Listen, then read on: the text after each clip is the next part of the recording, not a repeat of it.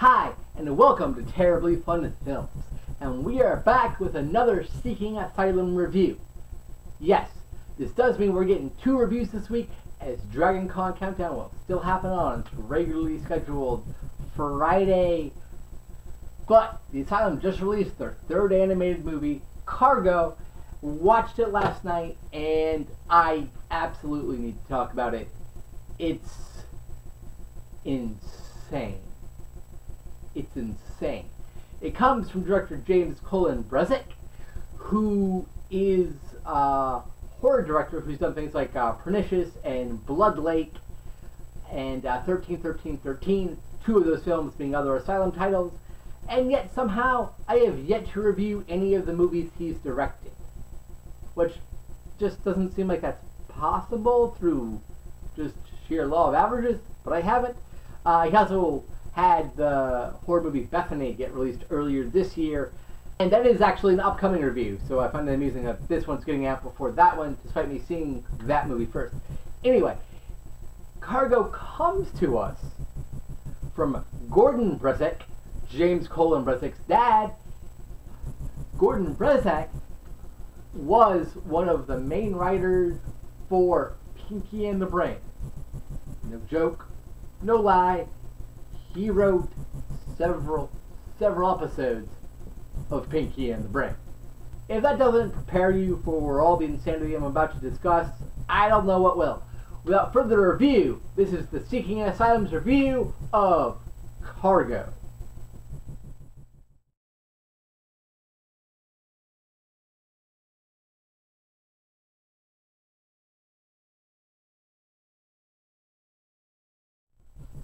Cargo takes place in the titular town of Cargo.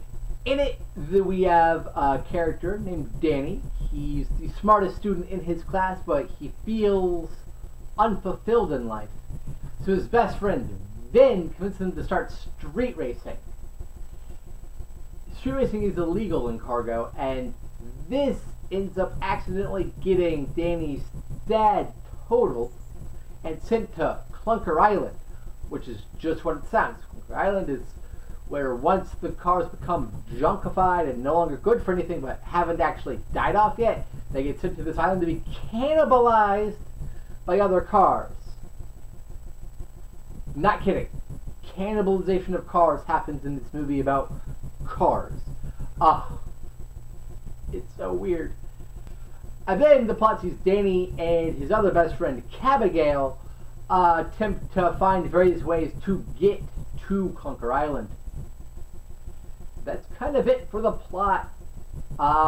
Again, I don't really try to spoil things, but it's insane. So, first things first, going into the film is it's a musical. I didn't know this when I bought the movie, had no idea. It is a musical.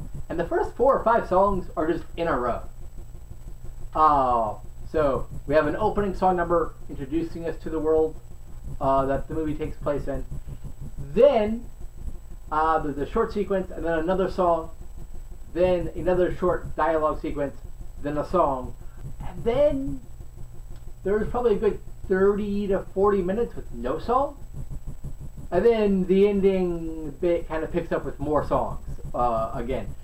So, there's a stretch there with no songs, so I think they kind of front and back it, loaded it a little too much in that regard, spacing it out. Although, to be fair, in terms of the story being told, I'm not sure where you would fit a song in at a car demolition derby in which our 2 main characters are dressed up as characters from William Shakespeare's Romeo and Juliet. No, I'm not joking. I didn't make that up. That's an actual thing that happens in this movie. If you can tell me where to fit a song within that, by all means, go ahead and write one. Insert it into the film. I will make an addendum to this review here. But I grant that time span where there are no songs is... It's hard to find a place for them, but it is a bit jarring that we go from a lot of songs to no songs for the longest time, then back to an average amount of songs, if you will. That's probably my biggest gripe in terms of the writings. Most of the songs are actually pretty good. fairly catchy. My favorite song is when our main characters first get to Clunker Island and the Mad Max looking insane cars who want to strip off, destroy, and then kill our main characters sing a song about just doing that. And it's a really good song. It's really catchy, it's really well sung, it's really well filmed, it's a lot of fun. In terms of the characterizations and that sort of thing, everybody has a specific kind of character. Ben is a friend of Danny's, but he's also kind of looking out for himself, so he abandons Danny at an important part of the story and leaves Danny to fend on his own, and that does not go well. So it's kind of simple, but this is an animated movie, very much for kids, and I think in that regard, the filmmakers do a good job. Each character feels realistic enough. They all at least have a small arc, excluding Danny, who of course has the biggest arc in the story. And everybody feels relatable, so that works. There are some really clever lines here too that I laughed at, and maybe I shouldn't have given these puns power, but I did. But there are also some really awkward lines that do not work as intended. When we meet Don Corleone, yeah, there's a mob boss subplot in this movie. There's this really funny sequence with the two henchmen. One of the henchmen goes, "We never, ever, ever, ever, never, ever, ever, never, ever, ever, never, ever, never, ever, ever, never, ever, ever, ever, ever, never, ever, ever, ever, never, ever hear the word no." And the other henchman goes, "What's that even mean?" "No, seriously, I'm asking. For a friend, what does that even mean?" And it's pretty funny. It's the guy had so many, the first henchman had so many nevers and weirdness to that line that all meaning gets lost. They then instantly address it, and it's really funny. Only for the Don to pop up, and I guess it was meant to be a pun. I don't know. It was a little bit weird. Instantly following that, though, Danny agrees to the terms and conditions of which the Don is offering him and says, "You made me an offer I can't refuse." The Don goes, "An offer you can't refuse. I like that. Mind if I use that sometime?" And Danny's like, "Sure." That's humorous. That's the kind of crazy peeking in the brain lines that I like. Some of the dialogue, though, does not work. In order for them to dress up and get to the demolition derby, because again, they are dressed up as Romeo and Juliet. Romeo and Juliet in this car world. They actually have to go on stage and perform certain scenes from it. And the audience reactions are things like, "Oh, I always found William Shakespeare boring before." Sorry, what's his name? Shakespeare. Boring before. Those don't work. They feel unnecessary to everything, and it's not humorous. It doesn't really add anything to the scene. It's awkward there. But I would say most of the time, between the strong characterizations and the really funny one-liners and the mostly really good songs, the writing definitely works way more often than it doesn't. As for the directing, this is easily, without a doubt, the most self-assured, engaging, and confidently directed animated movie these times produced. I've reviewed their first one, Izzy's Way Home, and I found it to be perfectly okay. It's not great, not amazing. It was alright. It's a good first step in the animated world. Decent characterization, cute story, kids love it, adults might be kind of bored. It has a shockingly great turn from Joey Fatone as a sea cucumber. I did not review Trollland, their second animated movie, because I'm still not sure it was meant to be released. I don't think that movie got finished. In terms of the animation quality, the textures, the rendering, just plain editing and scene transition, it is such a step backwards from even just Izzy's Way Home that it's weird. This movie, though, has a lot of roving cameras, cameras following characters when they're moving down roads or that sort of thing. Really great textures and lighting for an independently made animated film. And because of that, there's an energy here, even during there's a nice energy during the race sequences, during the demolition derby, during the song numbers that just comes across every single sequence. And while there may be a few moments where the editing's iffy, I think the way the camera moves, the way we're introduced to the world, the way we keep everything on track action-wise overcomes that occasional misstep to be really engaging and just plain interesting in a totally weird way, because as I mentioned, this is a movie that's a musical that has a number about cars looking like they're straight out of the Mad Max films wanting to cannibalize other cars. God bless the asylum. I've never seen anything like this, people. It's hypnotic. It's hypnotically strange. There are moments, animation-wise, where the car's lip movements don't 100% sync up to what is being said.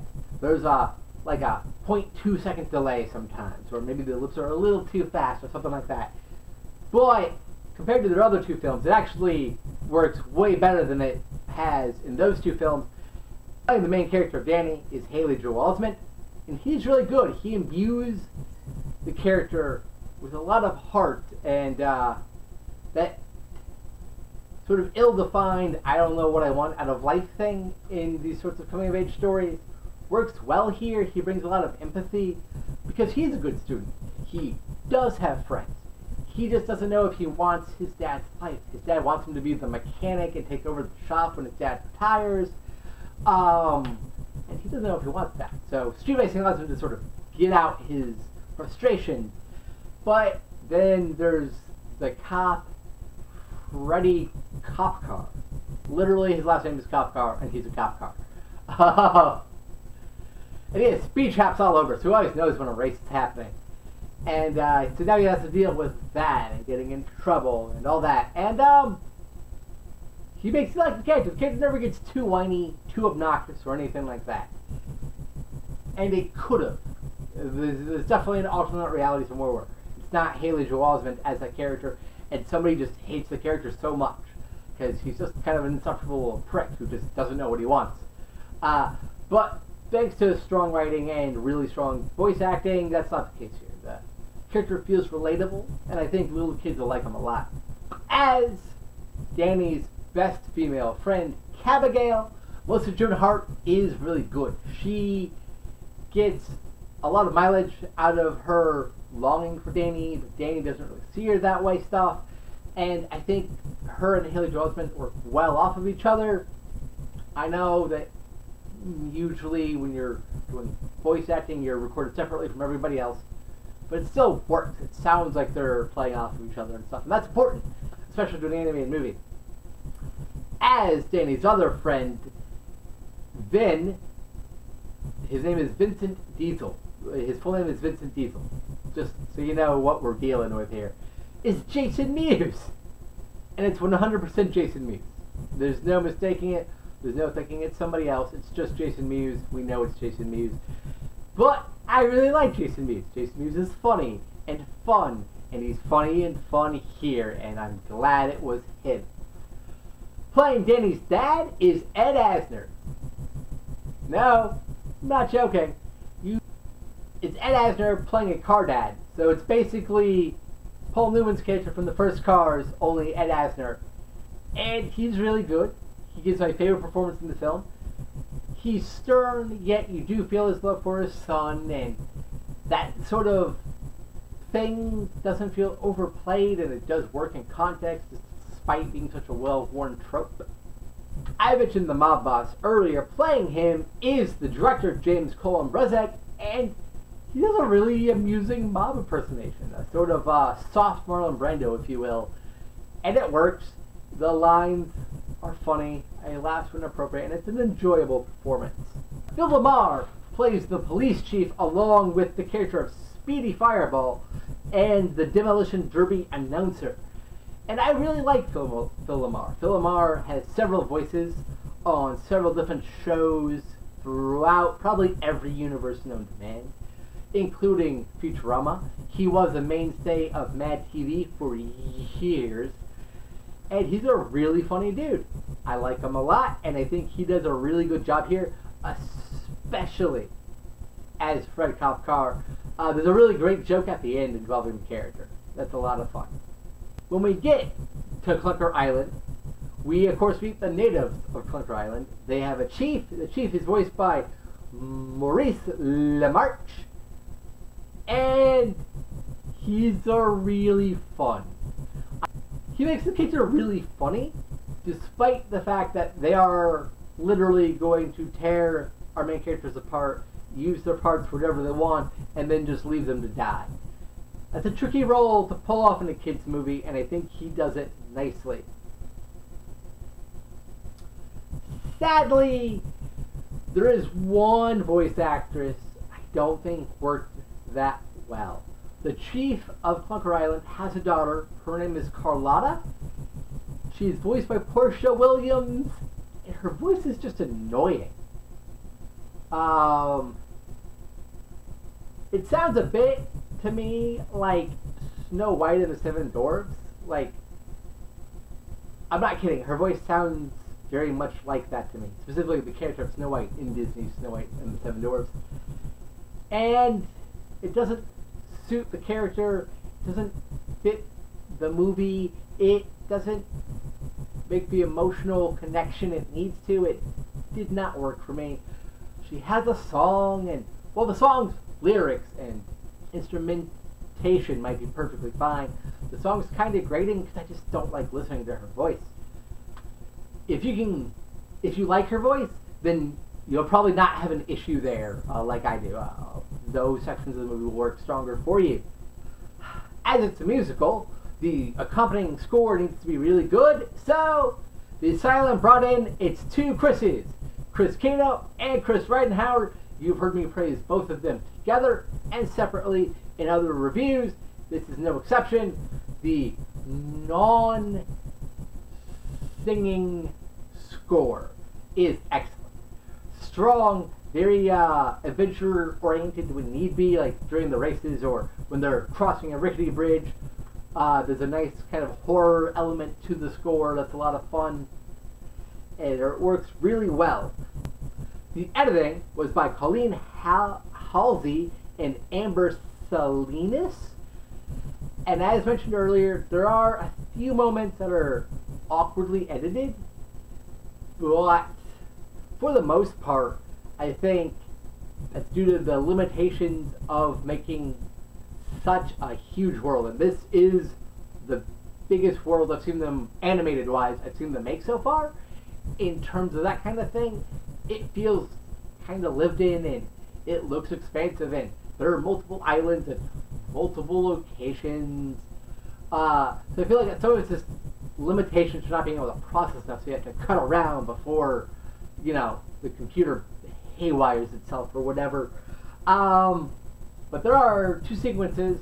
One's right after the first song. We're introduced to Cargo, and then we cut to Danny in class talking to Vin, and it's a really weird cut. It doesn't feel natural. It just kind of jars you. Oh, this is the new scene now. Then there's a cut that involves the Spirit of the Lost Woods, which is just an old truck with a tree growing out of its back. This movie's weird, guys. Have I made that clear? When Abigail and Danny are leaving, I feel like we're missing a scene. They're just back on the main road. Did I blink and miss something? I'm honestly not sure, but that's how it feels. I'm sorry those two things, but the editing's really good. The races feel very lively and energetic. helped on by the direction and score, of course. And, again, better than expected animation. And, in a musical, you need to find a rhythm to keep the music and everything amped and energetic. And I think they do that quite nicely. You've heard me be surprised at how much I like the animation in the film, and that's because it is detailed. It doesn't look, it is not on par with anything by Pixar. It's not on par with even films I hated that came out last year, like Sausage Party, which was also technically independently produced. But if the rumors are to be believed, the studios produced it, forced overtime on these people, failed to compensate them for things, and then did not give them benefits like sick leave.